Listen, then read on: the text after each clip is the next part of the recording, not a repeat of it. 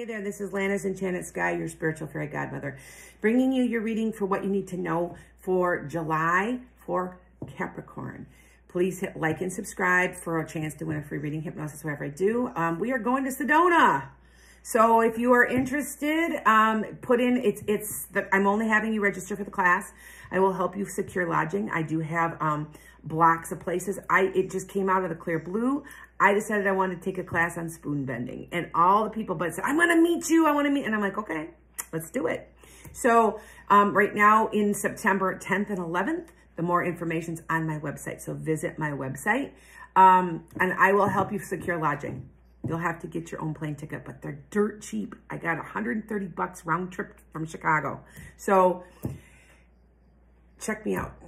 All right, joke of the day. Joke of the day is I can do this because I've lost 70 pounds so far. So not quite 70. Anyway, so what do you call a pudgy psychic? A four-chinned teller.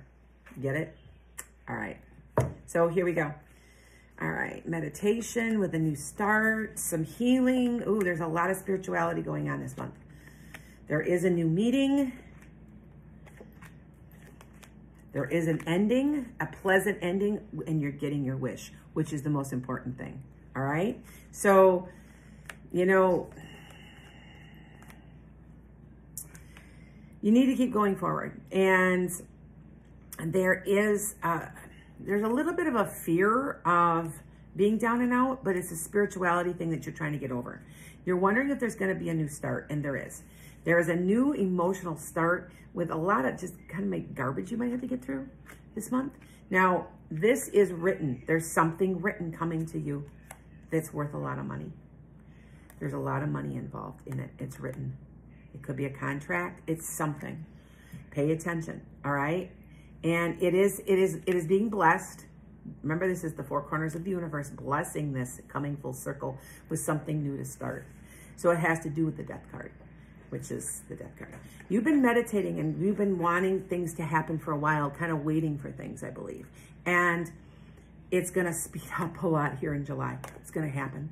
And it is so much what you want. It's going to cut you. It's going to set yourself free with this. Set yourself free with this. Okay? Because it's gonna.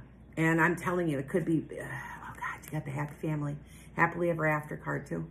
So this could be family based. It can be somebody that's in your family. This is just a really good reading. And I'm a Capricorn rising. This is good.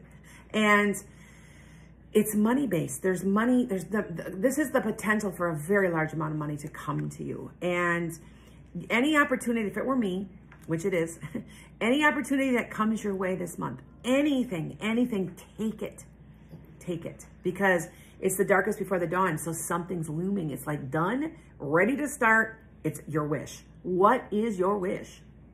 What is your wish? Because that's what's going to happen, because it's going to be granted. Now, they're also telling you that you're expecting stuff to be a little hidden or a little confusing right now. And there will be some verbal communication a little bit. So there's all kinds of communication going on. So I want you to pay attention to this and make this happen for yourself. All right? It is a new start. All right? Let me show you the cards, because this is a really, really good reading. Let's look at it. So, yeah. Look at that card. Look at the money and the new start.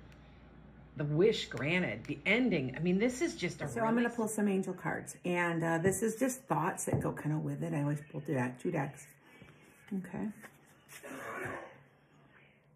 An angel of solitude. You need to be by yourself so you can think clearly. That simple. Okay. Angel of the night sky represents you dreaming, getting messages at night, and just thinking. It's interesting that I'm getting both of them. Now, this has to do with love. Now, this is self-love. Now, they've got this as romantic, but I consider it self-love, loving your life, just love in general. And you need to remember that. I also have the angel of grounding. Stay grounded, logical, sensible. Don't make any rash decisions. Think everything through. How is that? Blessings to you. Make it a great month. And how can you make the planet a better place?